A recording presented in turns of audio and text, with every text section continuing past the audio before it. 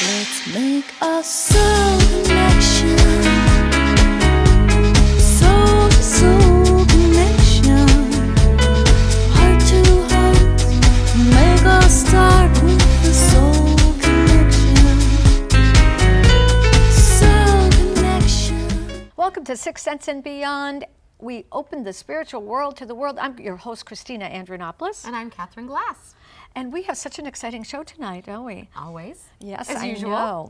We have a great guest, Diane DiPietro. Yep. And now what she's all about is, first of all, a friend of a friend reached out to us, and we're so glad because she has a metaphysical store right here in Athol, and she also is very gifted in so many different modalities. Modalities, yeah. that's the correct word. She's a palm reader and a healer. Right. Knows She about does energy spells. work. She Yeah. works with spells, so we're going to talk about all these different She's going modalities. to demystify all of that woo-woo stuff that goes around witchcraft. Yeah, please. I know. Enough. But anyway, and then we have all her goodies here, and I just want to play. yes, we do. We will play. We will play in fairyland. Fairyland. But then also we have a lucky viewer who reached out to us, and anybody can at readings at sixthsenseandbeyond.com. And our lucky viewer, her name is Michelle C, and she's going to come on with you right here and have an on-air reading. Yep. That's great. And then, of course, we'll have our psychic tips, which is one of our favorite things to do. And our psychic challenge. Yes, so and hopefully we'll all learn together on how to fine-tune our intuition. Absolutely. With that, right? That's the whole point of the show. And in Psychic Tips today, we're going to talk about how to clear your space around you. We've talked about how to protect your own energy field. And today in Psychic Tips, I think we're going to cover your environment, your house, your room, clearing the energy like that. I like that. Yeah, because you can. That's Absolutely. the point. We can all be proactive and do that, Yep. right? And so we couldn't do this without our sponsors, Julio's Liquors, right in Westboro, and they have a great radio program. Did you know they have a radio program called The Liquors Talking? No, I didn't know that. Yes, they do, and it's on every Saturday, 10 to 12. You can hear it's 50,000 watts on WCRN radio, AM 830, and we thank them for supporting us. We need a wine sponsor because I just came back from Italy, and oh my God, the wine, the vineyards, so beautiful. Anyway, let's get a wine store too. Sure, sure. Hey, any wine store, would you like to help support local television? This is really great. And also Healing Essence Centers. That's right. With your wonderful husband and you have this beautiful center. Concord, Massachusetts. Yes, absolutely. And then, of course, you have to look like a celebrity, and who else to do it but Christian at Salon 647. So I think we should just go right into our show. Yes, let's go. I can't wait. So don't go away. Don't just go away. Come over with us now. Diane, how are you? I'm good. How are you? Thank you so much for having me. Welcome. That's great. Now, this is so exciting. You have a metaphysical store. I've always loved metaphysical stores. Wherever I've been, New York, Boston, little towns. Lilydale. Everywhere. Whenever there's a metaphysical store, it always pulls me in. Is that by accident? I would say no. I would say you're drawn to all the energy of everything that's in there. It's something that you're open to, and I would say it's more like going home than anything else. Absolutely. That's a great way to describe it. Certainly how it feels for me. It does. So tell us a little bit about how you opened up a metaphysical store and what you do. What do you call yourself? Well, I do call myself a witch. I do call myself a witch, and I don't find it scary or incredibly mysterious. Maybe it's because it's something that I do naturally. I think that being open to this and using your energy to help other people discover theirs and to help them heal themselves and whatever they need, I think that any of us, that you would be a witch or you would be a healer. It's all the same thing to me. Absolutely. It really is. It just got a bad rap. Witchcraft that's the point. Is about being in harmony with nature and the really natural is. rhythm of nature. Right. It really is. Yeah. It really is. That's true, and you're right. And whenever a witch is depicted, it's always the wicked witch of the west or the north, whichever part of the hemisphere it's come from. But tell us how you got into witchcraft or being a witch. Curiosity. Curiosity. I was trying to find my faith and where I belonged, and I just, I tried a bunch of different places, different modalities, churches, whatever, and I wasn't comfortable. And I ended up stumbling into someone who was about to teach a class and said, "Oh, you should take this class." And I said, "Okay." And that was it. I knew I was home. I knew that this was where I was supposed to be. I knew it just sang with me. So I knew this was where I was supposed to be, and I teach it, I live it. Do you work with herbs and I do. I work with herbs, and candles, stones, anything I get my hands on. it's deep focused prayer work, really, It really isn't is. it? It Deep really is. focused It's intention. intent. That's what spell exactly. work is. But you knew you were gifted from as being a little girl, is what you shared with us. So I just didn't know that's what it was called because everybody was so startled by it. But yeah, I used to see, you know, entities and spirits and whatever else. I didn't know what to do with it. I didn't know what it was about. and you shared a story with us that you were a little well, girl. When I was little, my great aunt, who had been very, very ill, walked through the garage door and said, I'm okay now, honey. Tell your mom I'm okay. I'm not in pain anymore. And I said, okay, and told her. And she didn't receive it very well. But, and, you know, yeah, it's something that's had always been there. And I tried to shut it down for a while, but. So I want to interject one thing. Parents out there, when your young psychic children come to you and tell you a story about a spirit or a grandpa they're talking to, please try to just listen and inquire and ask questions of them, because then you can nurture it and not squash it. It's not evil or bad or wrong. It's actually a very natural propensity that every human being has, and children have it very, very acutely, raw and beautiful and pure, and it won't hurt them to communicate with their loved ones. So just ask questions. You don't have to aggrandize it, but you don't squash it. Yeah, you make a child very afraid of it too. Yeah, because I think there's something wrong with them. Right. I mean, I used to have, and I still do, but I used to have spirits talking to me, and I'd be afraid to tell anybody. In fact, I used to have severe migraine headaches when I was very little, and I couldn't tell anybody about it because I didn't know how to describe it. But many times I'd get that loss of peripheral vision, the blurriness, and the spots, and I would pull myself out of myself so I wouldn't feel the pain to guide myself because I couldn't see. And so many times I'd catch myself guide myself to go to school, pulling myself out of my body to do it. And I couldn't tell anybody about it until one day in my teenage years I had to do a study on meningitis, and migraine was right in front of there, and I learned, oh, I've had migraines for the first time. And so if I could have talked to my parents about it, and they were very intuitive, so I could have shared it with them, but I didn't feel comfortable because the world didn't make it comfortable. Interesting. So that's how you intuitively dealt with the pain. I pulled myself migraine. out of my body. Yep. And then That's I became amazing. really good at it. Once I knew I could do that, I could astral project. Oh, yeah. and remote viewing. Fly, sister, fly. I can live in your closet if I want, but I'm not going to. There might be too many skeletons. We have a skeleton here. We do. Yes. So let's go over, we could do the whole show on this, but let's go over some of the items you picked from your store in Athol. What's the name of the store? Our name of our store is Tintagel Skate. It's on Main Street at 505 Main Street in Athol. And we have everything. Everything. We have the largest tumbled stone collection in New England. I think I can boast that. I haven't seen another one bigger.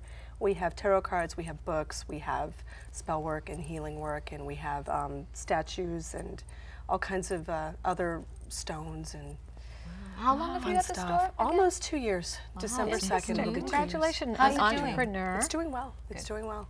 Well, we have to all come and visit it. We didn't get a chance Absolutely. yet to visit it, but we will. I love Thank you. that. Do you have readers in your store? I do a psychic fair now and again, so we'll do one in October. We'll do one the last weekend of October, and we have a tea leaf reader and another Fabulous. tarot reader and whatnot. So it's a lot of fun, yeah. We're going to do a psychic gallery where Catherine's going to come out and read the crowd. And what would be nice is maybe have a little table set up with all different, you know, I call them artifacts and items too. That would be great. Sure. So let's touch upon what you brought today. Okay, well, I brought a representation of the palm. I brought a smudge bundle for you. Right. We're going to do psychic tips on using a smudge stick. So we'll kind of let this go for now because we're going to do a whole segment on it. But it's amazing. Okay. I brought a few examples of tarot cards. I brought our friend Peter, who is a piece of Petrosite. This is an ocean jasper crystal ball. These are some of our tumbled stones: garnet, amethyst, malachite. These are our little friends, the furry bones. There are 43 different ones. They're just all kinds of fun. I've got an amethyst geode over there and a piece of mookaite jasper. That's my favorite. Me Yeah, it's too. I love it. beautiful. It's When you touch it, the energy Yeah. is Yeah. fantastic. Yeah. I have so many different crystal collections from all over the world. I just love crystals. I bet you can do a whole show on just crystals. Easily. And we've got steampunk tarot, Yeah. which I think is so cool. Steampunk. steampunk. It's a lot of fun. And we have Shadowscape, which is kind of fairy-ish, and then the Halloween tarot. Halloween tarot. Oh, that's very great. cool. Which is coming up. coming. And So you're coming. are you gonna read do her a little palm? read. I am. Why don't you describe? Your gift is palm reading as well. So why don't you describe? Look at your palm, and she's going to go into like the characteristics of a palm. So Okay, so you have, most people have four major lines basically. You would have the lifeline, which starts at the base of your palm and goes around your thumb into the crease here. Some of them are further out. They're all different shapes, and sometimes you may have multiple or shadow lines underneath that represent different things. Then there is the headline, which comes from the crease and goes across to your pinky. Some of them are longer, some of them are shorter, some of them are forked, but it'll start here and it'll go different directions depending. Then the heart line starts further up across the pinky and goes just underneath the pads or the mounts of your hand. Sometimes they curve up or they curve down or they're shorter. So, but that's about where it starts. Most people have a fate line, which is just towards the pinky from the lifeline, coming up the hand. Some of them, some people that have done a lot of different types of things in life will have all kinds of little like webbing down here and then finally a line when they choose something they want to be. Wow, So that'll that's come great. out of there. So you said something like this is like rebooting your computer, your hard drive, and saving. Yeah, it's Oh, like if that's you great. hit save, this writes the story in your palm basically. Okay, she's just for a few seconds. We love demonstrations. So you're actually going to read my palm. Okay, Now, this so is I the need- first I need time my that granny I've met glasses. her. So this will be. So this would be, so your lifeline goes way out in the middle of your palm. So you will definitely do almost anything once just because you're a very curious person. It's what you like to true. do. You've had a couple of near-death experiences. Whoa. Those are in here. You've got, you used to stress out a lot. I do read both hands, past and present. So you used to stress out a lot. And you do have life stresses, but you deal with it much better than you ever did, and you just don't sweat it anymore. You have a lot of psychic ability in here. You have some nice travel lines in here. The fact that your headline is very close to your lifeline says you're very close to your family. The fact that it's very long says you're a very smart lady. Heartline here, heartline here curves up. You're optimistic and will give people a chance when you first meet them. You're also a bit of a romantic, but not unrealistic. A lot of rider lines in here. You have a good sense of humor. You have a good sense of family, and you communicate really well. Thank you. Boy, that's great. Good thing you didn't get into really deep stuff because we only want to share what you.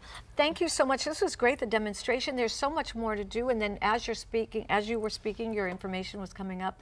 Diane, anybody can get in touch with you. Yeah, go check out Diane's Excellent. store. Thank you. Yes, Definitely. It absolutely. sounds like a blast. I'm definitely coming to see it. Okay, so before we go, we're doing a psychic challenge, okay? Okay, So okay. everybody, tune in.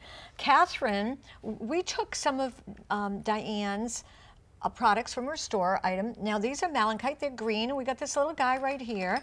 And this one's the amethyst, and we have this little guy right here. And this one, you called it the garnet.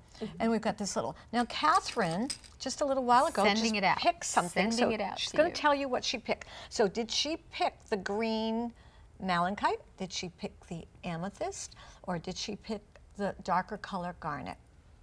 Tune in.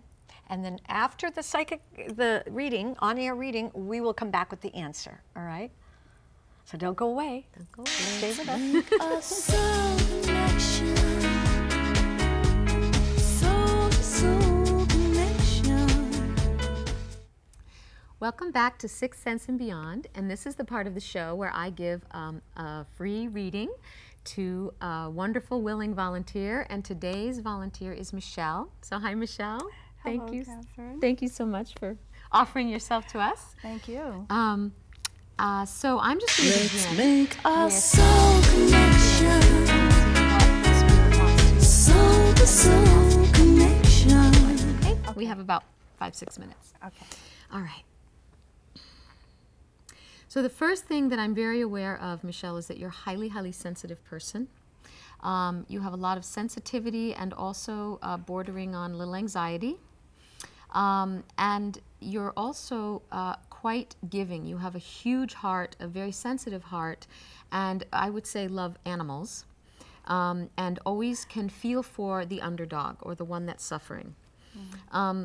You would benefit greatly from support around healing of your energy field,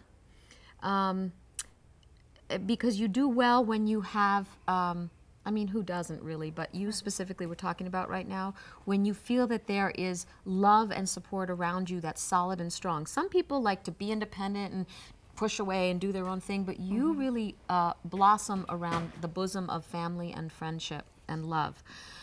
Once that support is in place with you, Spirit is telling me that you will then have a stronger foundation beneath you from which to launch more fully into your life, into your purpose in life and your power. I feel that the first part of your life has been spent internal, more working out and grappling, if you will, with some of your emotional storms. And there's a tendency, I feel that that's kind of worn out. I think that you've gone around and around quite a bit, and your spirit is really encouraging you. It's time, Michelle, let's go, let's move, let's go forward. But there's an old story that you're telling yourself that really doesn't have to be true anymore. And from this point forward in your life, it's time to really step up and step in and show up. Fear is a doorway or a window, it's not a wall. Okay. So we may feel fear, but it doesn't mean we can't walk through. It's not always pleasant, but when you walk through to the other side of your fears and you push through that with faith, then you get the blessing of an exciting feeling that you're living your life on purpose for what you came to do. I feel that you are here to help others. You have healing ability. I feel it's in your hands and in your heart. So there are many options you could follow in your life. I don't know what you do for work, but I know that there's a calling from your higher self to you in this lifetime specifically to heal yourself and thus share that with others. Oh, good. Yes. So what is your definitely. question as that relates to what I've said? Is there? Well, I'm wondering how I can get unstuck from a situation that I'm in, and like you said, keep going around and around and around like the same old. Is this situation story. specific, or is it a mindset? It's both. It's really both. Okay, and what is the specific situation? The specific situation is that I am in a relationship that I don't want to be in, but I feel stuck in it. I feel like I have to be there. Okay, so there's the fear we were talking about. Yes. Because really, no one is going to hand you a permission slip to leave that relationship. You have to write that permission slip for yourself, and you can call in help from your spirit guides and from the divine to give you the strength to do that. One thing I recommend that you do, Michelle, is sit down in a quiet, safe space in your heart, really open your heart, and write a letter to the significant other in the relationship that you want to get out of, and write an unedited letter. I mean, don't hold back. You just speak everything you need to speak that you wouldn't say to their face. And you write this letter to him or her, and then you get out everything that's you're holding in your emotions about it. I don't want to be in this relationship. I feel suffocated. Whatever it is, you write it out, get it out, and then you burn it. You don't hand them the letter, you burn it, and that releases and clears a lot of the energy in your auric field that you're holding, which creates a magnetic field that keeps you in the relationship. When you start writing and burning, it's about changing the soul contract between you. We always have karmic lessons to learn with every soul that comes into our life, but sometimes the lesson has been completed, but we haven't realized it, and we stay. So when you can make a conscious intention to change, rearrange, or break that soul contract, it's very powerful. So you write and burn a letter, and then you write a new letter, and you say, this is the new contract. From now on, however you want it to be. We never see each other. This relationship is clean and healed and karmically free. Or you can say, when we see each other, it's very civil and respectful, something like that. So to answer your question in a psychic reader kind of way, yes, absolutely you can get out of this relationship. You need that support that I talked about under you, and I'm going to recommend when we go off camera that you see some healers or a healer and have some sessions, energy healing sessions, counseling, spiritual counseling, just so that you can start to connect with your core essence again and remember and reawaken to who you really are, which is a strong, beautiful, powerful, divine, holy being created by the divine. Exactly. Thank you so much. You can totally heal. You really can. Oh, good. A lot of karmic lessons are behind you. Thank you for coming in. Oh, thank you so much. And thanks for tuning into our reading. Let's make a soul connection. Soul to soul connection. Welcome back, and your reading, the on-air reading was just so spectacular. It was just great. Every time I have the privilege of witnessing you doing a reading for someone, and all our viewers had the same privilege, I'm so impressed, because Michelle obviously needed some answers, and you were able to tap into some of her needs in reference to that. Yeah. Yeah, I know it was just scratching the surface, but it's a joy. It's really, it is. And it isn't me, you know, it really comes through. It's true. I know, it's great for all of us, really. Thank but anyway, you, we're back to doing Psychic Challenge. So for those tips or challenge? No, let's do the challenge first. Okay, sorry. The answers now, because we're all helping to grow our intuition or evolve it even more. Yep. And so basically what we did was Katherine picked one of these cute little items in the bowl. It was the green and malachite. It was the amethyst in the middle, or the dark stone, which is the granite, and these little guys are just kind of protecting it. And she had picked this prior to us coming into the challenge. So if you haven't picked yet, you have a chance to pick which one she's going to do. I'm going to send it right now. I'm sending you the one. Okay. See what you get. This is lucky. Yeah, this is great. Okay, so which one was it, Katherine? I chose malachite green. Okay, so if you picked the malachite green with this little guy, you were right on. And why don't you explain to them that if they picked that, what they should have been looking at, or what would happen? Well, a couple of things. With your psychic ability, it doesn't just come from you. You can send telepathic back and forth. So I can send something, a thought to someone, and then they can open their psychic ability to receive it. Just the same way when you give a reading, you're giving information, but you can also send back and forth. You could send me a number. I could, we could play ping pong, guessing each other's numbers. In fact, that's a fun game to do at home, with your kids. But when you're picking, when you at home are tuning in, trying to tune into what I'm sending, just to remember to pay attention to what drew you to that. It's usually your first hit. Yep. As soon as you start doubting or ping ponging, well, no, maybe it's this. Then you're in your mind, and that's the intellect, and that's not where clairvoyance comes from. It comes from the brow, the third eye, and the brow chakra, and it comes from not being in the intellect. And we all have the opportunity to open up and get better at it. For example, if you like to play the piano, you can become a better piano player if you practice a little bit. And this is what it's all about. And sometimes, like, you'll see, if you were drawn to one of these, there's like a glow around it. Maybe not actual physical glow, but a glow. Right. All right, so we need a quick psychic tip, because today was a long show. Sometimes in life, we have funky energy in our space, either in our home, or a room in our home, or our office, or something like that. I want to give you a couple of quick techniques how to clear that. Right. First, and one of the strongest ways is called smudging. It's an ancient Native American tradition, and we use what's called a smudge stick. There are a couple of kinds of smudge sticks. This is another one. This is beautiful. I believe this is white sage. That comes from California. This one is white sage and cedar combined, and this one is called sweetgrass. You light the end of it, it begins to smoke, you blow on it until it makes a good smoke, and you must always open your windows when you do this, because the dark energy goes out as the smoke clears. You can also smudge yourself like this around your own auric field. Sweetgrass is a little sweeter smell to it. Sage and cedar are a little more intense. It's a smoky way to clear, but it is very powerful and profound. If you don't like smoke, cut up some fresh lemons, get a bowl of water, a little salt in the water, and fresh lemons, squeeze them, leave the lemons in the water, walk around like a priest in your house, sprinkling water throughout the rooms that you want to clear. And when I do this, I like to use a prayerful word, like only God exists here now. There is only God. Or say the Our Father who art in heaven prayer, or a mantra, Om Namah Shivaya, or Namaste, or there is only light that is here now, something like that. And toning, also sound, is very cleansing. You can use bells to clear the room, or you can use your voice. You can make a tone with your voice, and that will also clear energy. That's great. And all of us can do this. I mean, I've had smudge sticks for many, many years. It's really good after an argument. Yeah, and many of us, that's a good one. After you fight or have a bad scene, light a smudge stick and clear. But even the lemon with the water is so great. You just take it, and I know we have the Greek Orthodox faith has incense, like frankincense. That's right. And many times I just burn the frankincense. And frankincense and myrrh, particularly. Okay. So we have to close. Okay. Thank you for our wonderful sponsors, Julio's Liquors, with Liquor Talking on Saturday mornings, 10 to 12, WCRN, AM 830, 50,000 watts, so everybody can hear it, even you. Wow. Yeah.